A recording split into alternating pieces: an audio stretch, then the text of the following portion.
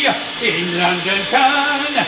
He'd had me low, he'd had me down, and suddenly I saw you there. Hello, Mr. Rumbold. Morning, Mr. Harmon. What are you doing? Yeah, I'm glad you asked me that. I'm running this tube up and down this carpet due to the fact that there is a motor in here which causes a vacuum and thus sucks up the dust off of the carpet. It goes down that pipe into a bag. It is what is known as hoovering up the dust, due to the fact that Hoover was the first in the market. Now, if Goblin had been the first in the market, I'd been gobbling up the dust. I merely meant, why are you doing it and not the cleaners? Well, seeing as how it's the worst fog we've had since 1953, they phoned up to say they wasn't coming. I'm beginning to wonder if anyone's coming. Well, there's only two on the ground floor. Mr. Ackroyd's walking about with a candle stuck on his head so they know where to go to get their bills signed. Well, how did the fog get in there? Some silly Burke left the side door open. How very careless. I don't know who it was, but rumour has it he's a bald-headed person with one or two other outstanding features.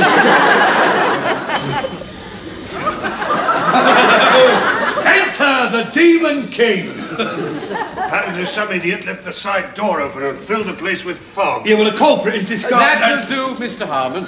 You should be down in the basement. Oh, very well. But first, I am going to the pets department to procure for myself a canary, which I will put in a cage and lower to see if the atmosphere down there is suitable for my respiratory organs. Come on, R2-D2. Well, at least you're here on time, Peacock. Congratulations. Quite by chance. I was coughing myself to death at the bus stop when a vintage Rolls-Royce drew up.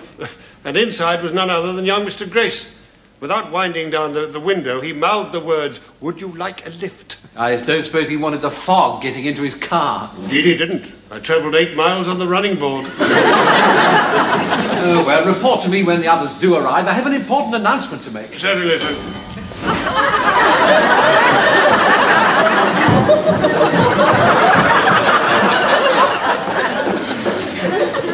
Mr. Lucas, what on earth are you doing in that? Well, that's charming, isn't it? First time I've been early in 3 weeks, and that's the welcome I get. You surely haven't hopped all the way from Highgate? I couldn't get home last night because of the fog, so I spent the night in the camping departments.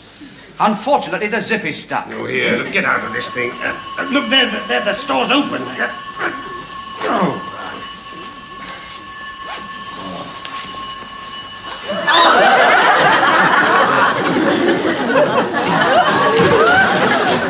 Mr. Lucas, you have just lost us a sale. Now, where are your clothes? They're still in the tent. Go and get them on. And get a dressing gown out of stock. Oh, blimey. It's going to be one of them days, isn't it? Give us a hand, I've got Mrs. Slocum in here. Push that side. I'll push this. Now, push. Push.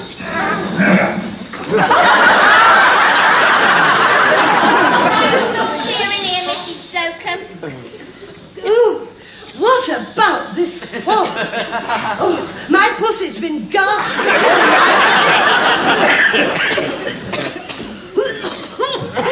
Oh, and as for me bronchials. It's a good thing you had your gas mask. I had it during the war, you know. 1418. If you're going to have one of your witty days, I'm going home.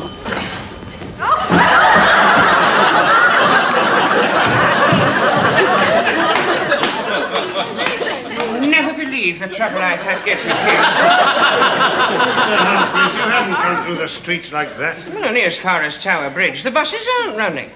So I got into my gear, I went down to the bottom of the garden, waved bye-bye to my mother and jumped in the canal. I thought I'll turn right at the sluice and come in with the tide. Apart from a bit of a fracas with a boy at Battersea. B-U-O-Y. It was quite an uneventful trip.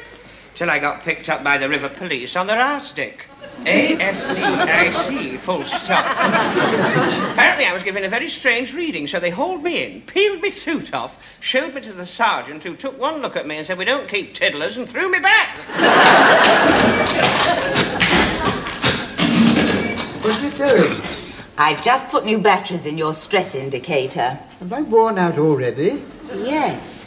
You must be getting very excited recently, you naughty boy. Well, it's that secretary of mine. Yes. Well, let's see if your equipment's working properly. Are you ready for the test? Yes. Funny, I should be flashing. Hold on a minute. Try again. Are you all right, Mr. Grace? I'm all right. Lucky they're only my reading glasses. Mr. Grace, you asked me to get Mr. Rumbold. Oh. Well, he's on the line. You're looking very pretty this morning. Oh. Thank you very much, sir. How about dinner tonight? Oh, thank you very much, sir. Do you want my wife as well? What are you going on about, Rumbold? I said, do you want my wife? You'd do anything to get on in this firm. Have got a slight problem, sir. The perfume display from the Bliss people has arrived, but the Bliss girl, who was supposed to serve behind the counter, hasn't. Well, use your initiative. Oh, right, sir. What shall I do? Get somebody else. The Bliss people are paying us £50 a day. We don't want to lose that. You sent for me? Oh, yes. Unplug my charger, will you? We don't want to waste electricity.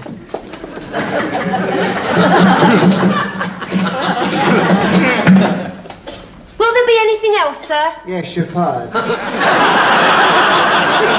So, anyway, we both came out of the pictures, you see, and we got into her sports car, and she's sitting there brushing her long blonde hair in the driving mirror. You know, the way they do. And she turns to me and she said, shall I drop you home? You refused, of course. Well, no, she behaved herself quite well in the cinema. Apart from when she reached over to get a chocolate and I had the box on my lap. That was when she was looking for the one with the art centre, was it? Yes, she wasn't best pleased when she had to make do with the marzipan. Anyway, you see, we get outside the front door and she looked at me, coy-like, and she said, are you going to invite me in for coffee? And did you? Well, no, I got a crack in my corner. So, anyway, she said, well, we'll have to say goodnight here, then. And she flung her arms round my neck and she grappled with me like Mick McManus. You never told me you'd been out with Mick McManus. If you're going to mock me, I shall not let you be privy to my confidences. So, anyway, she presses a button and the seat flew back, and there I was, about to be washed away on a tidal wave of passion when my mother banged on the bonnet with a rolling pin and gave her a minute to get out or make an honest man of me. Men's wear. Warwick, shove it down about there. That's it, Warwick. There we are. There. Presenting the Bliss Pong Shop. Where would you like it? It has to go over there. You and you, take that counter away. Don't move. Stand fast. Captain Peacock, you do not tell my men to take that counter away. They are under my jurisprudence. You tell me to take that counter away, and I tell them to take that counter away. Harmon, take that counter away. Mr. Harmon. Very well, Mr. Harmon. What? Will you please take that counter away? Right, you, counter, out. Just a minute. Put that counter down. Mrs. Slocum. Captain Peacock, I do not respond to any man's finger.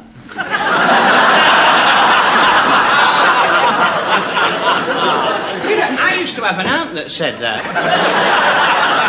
Maiden aunt. Mrs. Slocum. It is my understood prerogative as floor walker to summon any of my subordinates if I wish to give them my instructions. Now, will you please accede to my request? In a word, not on your Nelly. It's exciting, isn't it? You can feel the tension mounting. Mrs. Slocum, I shall count to 5, and if you have not complied, then I shall make an adverse entry in my book. 2 of them should get sent off. 1, 2, 3, 4, 4.5. 5.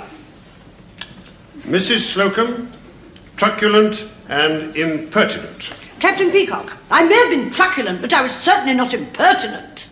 I've already entered impertinent in my book. Oh, well, in that case.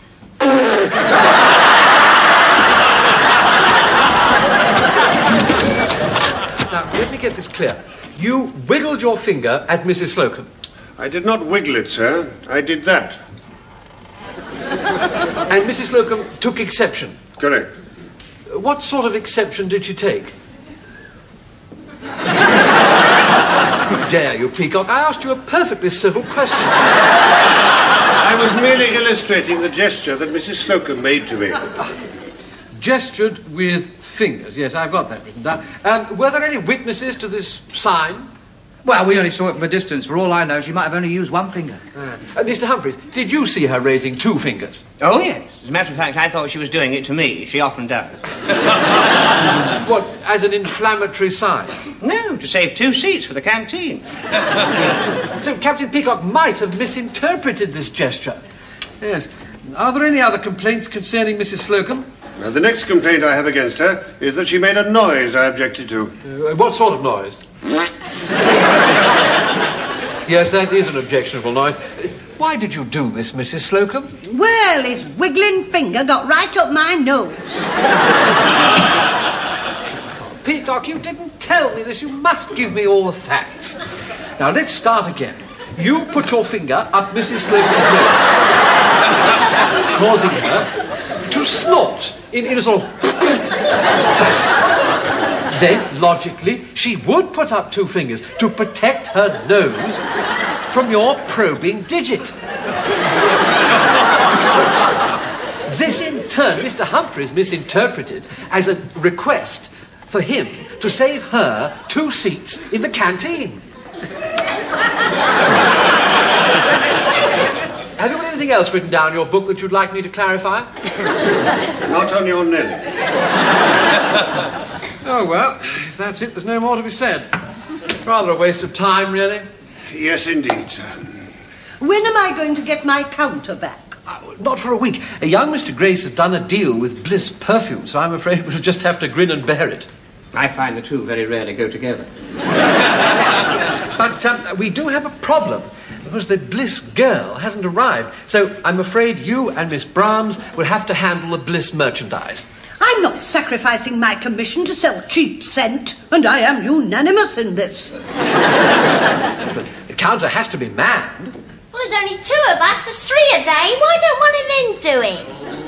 Ungrammatical, but logical. The question is, which one?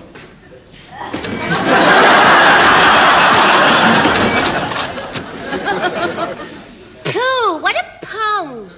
I have to test it if I'm going to sell it. What about that secret rendezvous? Ooh, it wouldn't be easy to have a secret rendezvous wearing that. Everybody would know you'd been there. Lady and the Tramp. A bit more tramp than lady. Here, What's that? gay divorce. Oh, I don't like that. Oh, we'll cancel that out. Paul, what's that? Butch Cassidy. Ooh, don't they smell awful when they all get together? Do you know my old headmaster would give a fortune to smell me now? He'd say, I knew, I told you. What sort of a school did you go to, Mr. Humphreys? Mixed. Oh, yeah, girls and boys. No, just boy. Mr. Lucas, I'm just going to have a word with Captain Peacock. Will you take over from me? Certainly, Mr. Ted. Stephen, are you free? At the moment, Mr. Tebbs. And may I remind you that first names are used only in the canteen or after and before the bell. I see. In that case, I don't want to talk to you. Oh, blimey, that was a short word. Tidy up that glove drawer, Mr. Lucas. Well, it is tidy. It isn't now. Peacock told you off, did he? Better do the tie drawer as well. Yeah, all right, I give in. Ah, Mr. Lucas. I'm glad to see you usefully employed in tidying the drawers. Thank you, sir. The tie drawer is also in a terrible mess. I suggest you tidy it up, Mr. Tebbs, instead of standing there twiddling your thumbs. I am not twiddling my thumbs. I'm in charge of this counter.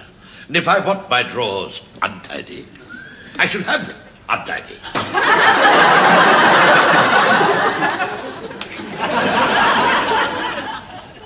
Now, let me get this clear. There's been yet another fracas on the floor. One thing I want to get straight right away. Did Captain Peacock put his finger up your nose? No, of course he didn't. Well, then what caused you to lose your temper? He was sticking his nose into my business. Noses do come into it. I thought so. There's always a common factor, you know. This whole dispute is caused by the perfume counter. And what's perfume associated with? Noses. Quite extraordinary. It's because Mr. Humphreys is on the perfume counter and unable to exercise his tidy influence on Mr. Tebb's counter. It's got nothing to do with tidiness, Mr. Rumbold. It's because Mr. Humphreys isn't with us and we're undermanned, and that's upset Mr. Tebbs, doesn't it? Right. There would be raised eyebrows in the trade if it were found out that I'd been alone in the gents with a junior. Yes, I do take his point, don't you, Peacock? Absolutely, sir. But I didn't take Mr. Humphreys away. I would never allow Mr. Tebbs to have less than 2 assistant salesmen. You're quite right, Peacock. I was wrong. It's obviously causing bad feeling, and I shall rectify it immediately. Yes, sir. Shall I ask Mr. Humphreys to return? No, you will take his place.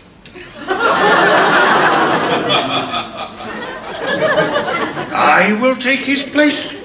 That's what I said. I must protest. No, it's not a matter for discussion. I've made a decision. I'm not taking over as senior salesman serving behind the men's counter. Oh, quite correct. You are taking over Mr. Humphreys' position as assistant salesman under Mr. Tebbs. I'll show you the ropes. You better sign for your tape and chalk. If this gets into the Floorwalkers Gazette, you'll be ruined. Let me get one thing straight. Mr. Lucas will still be under me, will he not? Of course. Good. Just come this way, madam. We'll try it on in the fitting room. It's just behind that curtain there. Take over, Mr. Humphreys. Yes, Mrs. Slocum.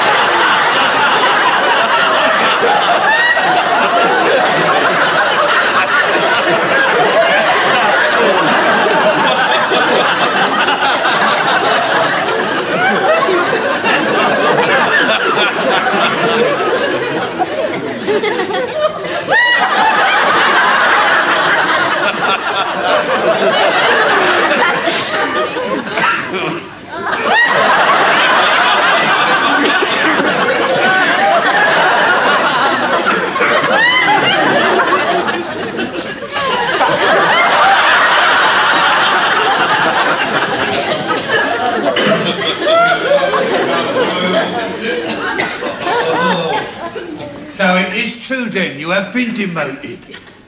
I wouldn't be surprised to see a poppy growing over there in the spot where you used to stand. It's all over the building. I just couldn't believe it. Not Captain Peacock reduced to the ranks. That'll do, Harmon. Excuse me. Are you senior enough to sign for these sweaters? Oh, that's a swanky pen for a junior. I am not a junior. Now get about your business. Well, you want to be careful if you come down the stockroom. We always debag new boys.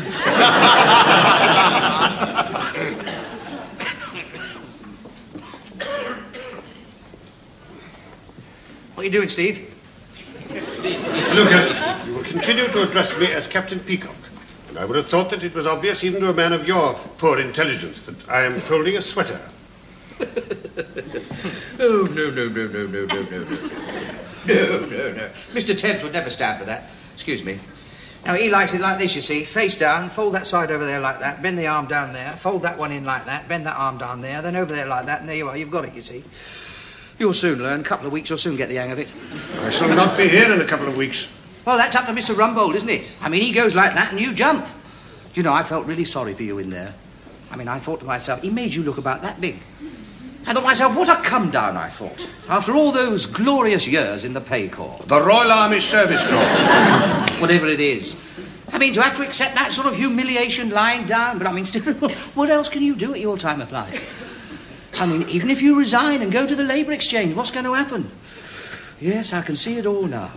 There you are in the queue, you get up to the counter, you put in your card, and the voice says, "Now then, Peacock, what are we going to do with you, ma? What are your qualifications? We don't have no job, so nobody's standing around looking snooty all day. You bus conductor Monday, next week." Lucas, tidy the handkerchief drawer? Well, it is tidy. White trash. Blimey, she's got a right one in there. Oh, she should be so lucky. 4 o'clock and not a drop sold. Miss Brahms, while you're at it, bring me another corset. The size 40 multi-hole jumbo expander. The last time I saw something like that, it was being used to restrain King Kong. You haven't seen what she's got in there. Excuse me. Oh, you gave me quite a start. I wonder if you could help me. Well, I'm just standing in for someone at the moment, but I'll do my best. Well, I'm not very happy with these stockings. What seems to be the complaint? Well, they ran as soon as I put them on. Yes, I think I'd do the same. Well, what are you going to do about it? Well, at the moment, I'm riveted to the spot. Well, I think the least you could do is to give me another pair. Oh, yes, of course. As a matter of fact, I'll give you 2 pairs. There we are. And if these should run, don't hesitate to bring them back and show them to me. I could start a whole new way of life. Thank you. That's really very sweet of you. Oh, not at all. How could I resist such a lovely smile? You're a very charming young man. I'm quite sure you're going to go a long way. Do you know, the last time anyone said that to me, I was standing in a white surplice singing All Things Bright and Beautiful. Men are so aggressive these days, aren't they? Yeah, isn't that the truth? They only want one thing. Yes, they don't have much choice, do they? Why don't you buy a hat? Oh, why'd you say that? I've got the very hat that'll go with those lovely eyes. Not many people can wear hats. You've got a hat face. Hang on a minute.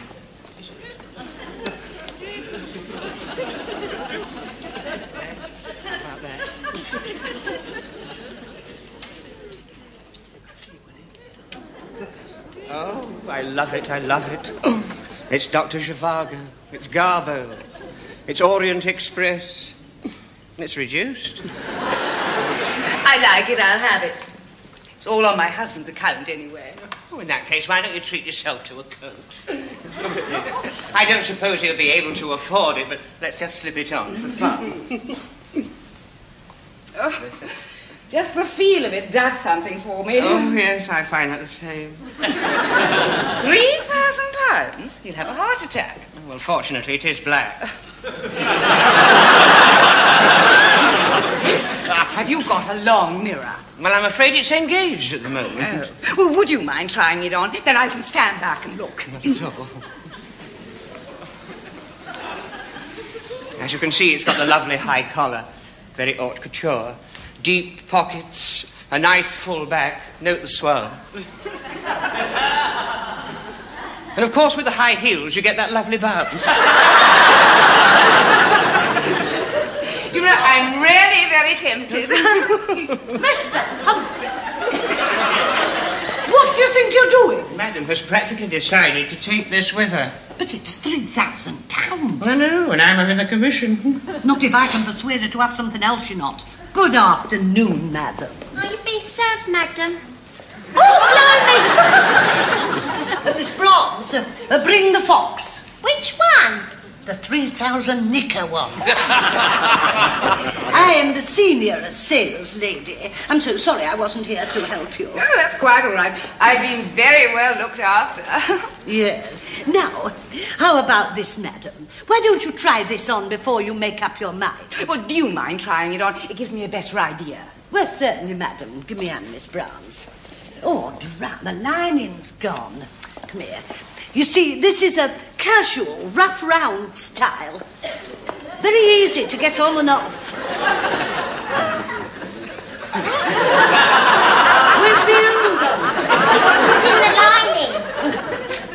What do you think? You look like a cross between Nelson and Basil Brush. Well, I'm not really sure about the colour. Do you know, I'm rather sold on the black. Get me that one, the one at the end.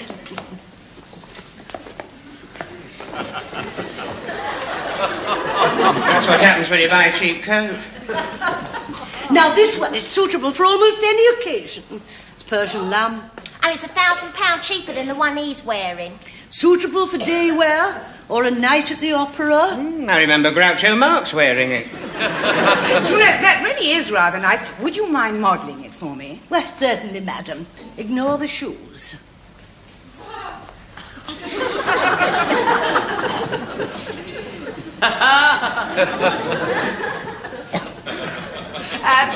Could I see yours again? Sir.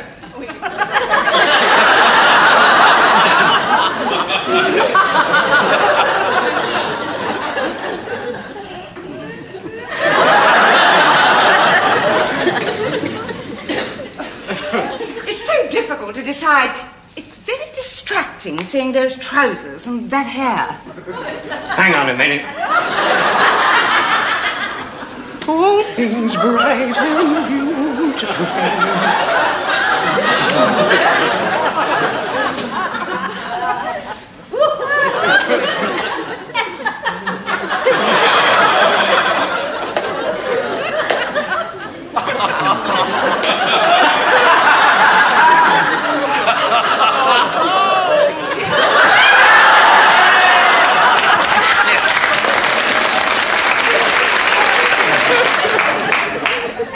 I love it.